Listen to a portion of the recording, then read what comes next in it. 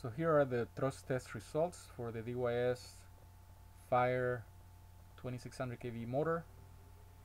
It is a 2206 size motor, so it's performing pretty close to other 2206 motors that I've tested. A good comparison would be with the CMX V3, that being one of the strongest motors I've tested. On the 5-inch prop, the 5x4x3, it gets pretty close to the CMX.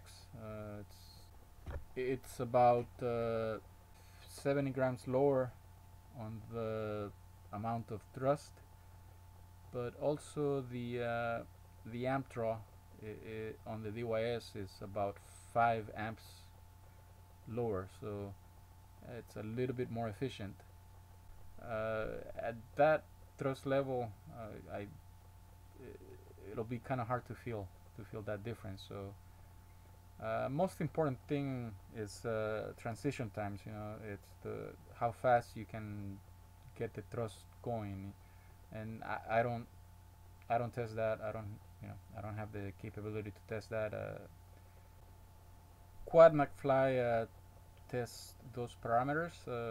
He does a really good job at testing motors over at his website, miniquadtestbench.com. It's always a good site to visit and check out his tests. He's got a lot of tests on there. So I hope you find these test data useful. Ultimately, only flying these motors will tell you the whole story.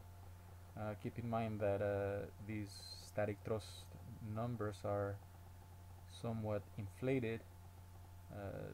They're always going to be a lot higher, both in thrust and amps.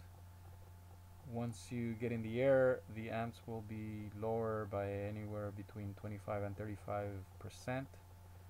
Thrust will also be lower because there's a whole bunch of other factors that influence thrust in flight.